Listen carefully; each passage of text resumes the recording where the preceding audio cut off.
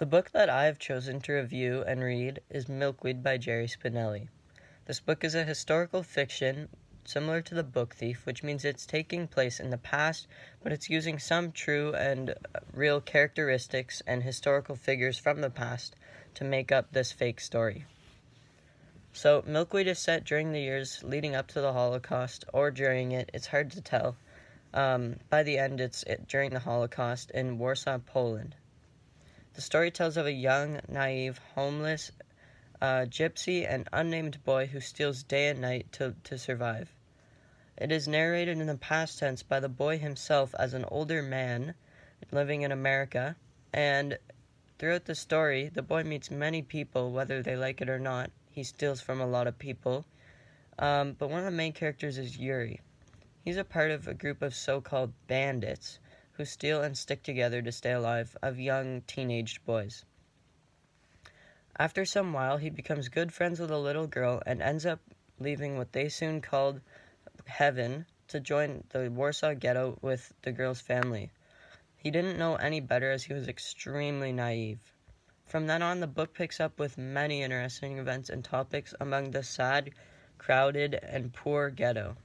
The boy who ends up being called Misha, our main character, plays a big part in the book as he is the main character, and also shapes how Janina, who becomes also a very good character, how she acts and how the end of the book can be summarized. I personally would have given this book 4 out of 5 stars, as I've read better historical fiction like The Book Thief, and it lacked longer, more packed sentences with descriptive words. Without much description, the author kind of had a more straight-up, fast-action approach and left out description for most parts of the book. Now, I prefer a more descriptive book, and because of this approach, it was also very, very small. It was like just 208 pages, and they weren't very big. And it's a very short book and easy to read. Like a grade 3 could probably read it. The sentence structure and stuff was not hard, but the topic wasn't as grade 3 appropriate.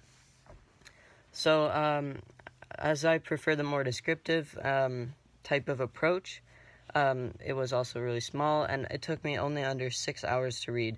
So, although it lacked description, the story was also very interesting, and one of those books where you never want to put it down. It kept pulling me in.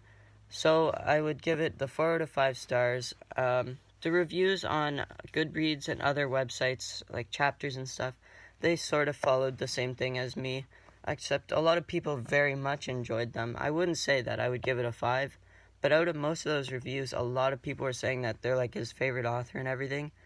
I wouldn't say he's a children's author, but certainly like a lot of kids probably do read this stuff earlier on, because it's not too bad. It's still school appropriate, so it's good for younger audiences, but it's a really easy read, so it's not one of my favorites. I've read lots of books, so I wouldn't really consider this to be very hard, and I prefer to challenge myself with reading harder books.